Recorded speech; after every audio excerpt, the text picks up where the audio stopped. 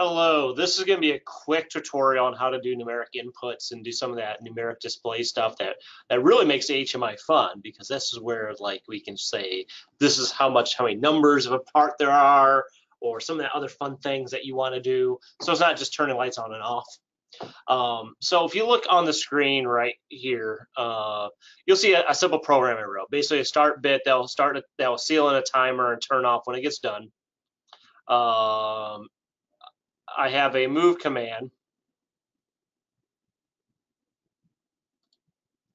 I have a move command here that will take this is a dint, some of them call multiply, so I know it's being used in the multiplying by 1,000 and moving into another dint, okay? The reason for that will become obvious soon. You don't have to do it this way. I'm just kind of demonstrating different versatility. That's it. I have a set bit that will then execute a move command that will move whatever's in the value of dint into the timer preset. So basically it gives me ability to then set a timer automatically through the HMI and then have it move that preset into that timer. Okay. And then lastly, while the timer's timing, a light's going to be on. So if I want to show you, there it goes. It's toggled. It's running. You can see it's running perfectly, and the light's on down here. And it'll turn off at 10 seconds. If I put a 1 in here, you can see everything's here. If I toggle this bit, it moves that 1,000. You can see the preset there is now 1,000. Okay, fairly basic program. So now I'm going to write an HMI program, which for the sake of time, I've kind of already did. And I have a basic HMI program. So let me make this bigger and zoom in. How does that look? Much better. I'm going to delete this so I can show you how to set that up and delete. And so here's the text value that I just added. We've done these start bits before. I just have this tied into the connection of the start bit. So this here is linked to this bit right there. This button here, the timer set, is linked to the set bit over here. Okay. We'll get to this in a second. This is a simple indicator light, and that's just set up to light 1. Okay. But say I want to monitor my current timer value. If I go up to objects and under numerical display, you'll see a value that says numeric display. And this will look like our multi-state indicators that we've been dealing with. But a couple things of note. One, I can determine how many digits I want in there, because sometimes I may not want 100 digits. I may only want 2 digits. So I can set that, and since most of my timers are about 5 digits, more or less, I'll put that at 5 digits. I can fill left with spaces or zeros, and I can also put in decimal places as well. I can set the font. I can change the style. I'm not going to mess with the style because that's time consuming and that'll take all day to fiddle with. All the others, the size. But here's the value. Here's the important thing. So polarity just means positive or negative. I could set that to a bit that will determine if it's negative or positive. But here I'm just going to tie into my timer accumulated value. Okay. Hit apply. Hit OK. So there's that. Now what I've done here is a similar thing. You'll see it's linking to the multiply value. So if I go back to it's going to this multiply value. So that's what it's reading. It's just that multiply value. But what I also have installed, and I'll demonstrate, is there's another hidden little box there. Now you can make this a button, and now what I'm going to do is just delete that and try to set this up. But if I want to change a value by entering entering in numbers, we have to set that up by using numeric input display. So this just reads the value, and right now I'm just reading the multiply value. But if I go up into object, numeric display, you'll see input enable. And for the sake of just clean display, I'm just going to put that right over this right here. And I'm going to say none, and I'm going to make it transparent. And as you'll see, it'll be clear with a green little line. You can see the highlight color here, that it's there.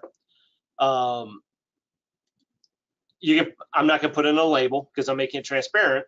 But look here, this will allow me to pop up a keypad or a scratch pad. I'm going to say keypad, but also allows me to set up a minimum maximum value of if I want to. So I can say that this is, say my max value is 60. I don't ever want it to go above 60 seconds. Okay? And there's an implied decimal point. You can do some timing values, but let me go to connections. And you can see here all the connections that you can do. Some things you can do some math with. I'm just going to do a direct value swap. So let me go into tag, and let me go into main program, and let me go to mul and hit apply. Okay? Now, if I just hit play, it won't necessarily, it works, but then you may not see it work because it shows up on my screen on my left side. So let me see if I can demonstrate a little bit more. But if I hit enter, I'll put in 10, hit enter, but it won't necessarily work because it's only going to work in the runtime application, even though it's clicking and working. So I'm going to hit stop, and I'm going to show you this in the actual runtime setup. Okay. So let me go to test application. Hit save changes.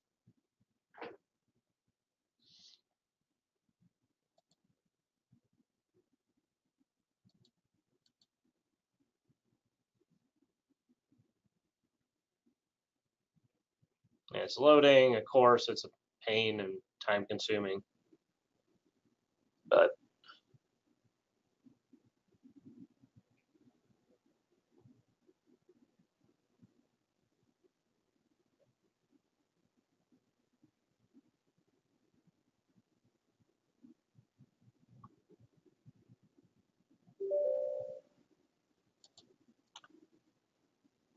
okay, hold on.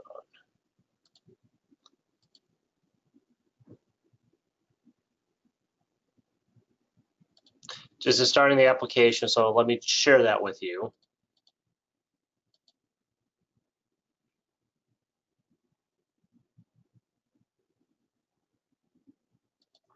All right, so just give it a second. Well, there's my application.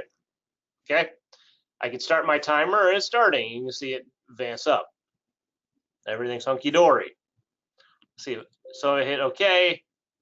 You can see when I click onto it, this little keypad shows up.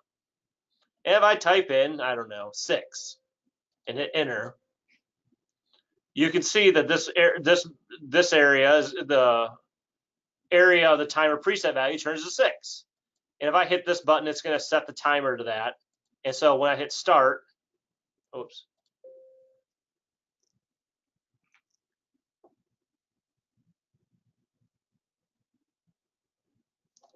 You can see so let me hit set timer and go start. I'm clicking on my display, so I'm kind of confused. But you should see it stop at 6 seconds. Boop, there it goes. So if I click it again, let me say 2 seconds. And because of my program, I hit set timer, hit start, you'll see that the stops after 2 seconds. Pretty cool.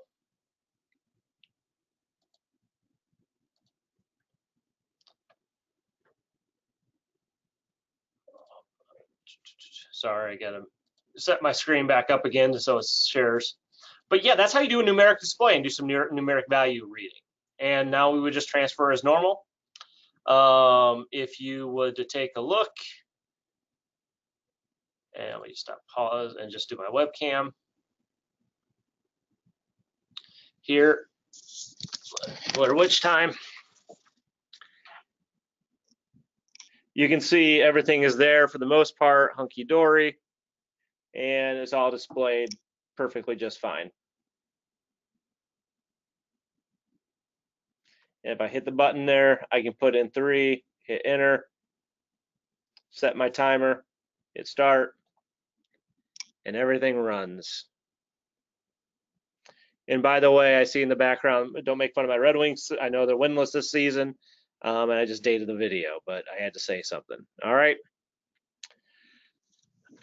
So there we go.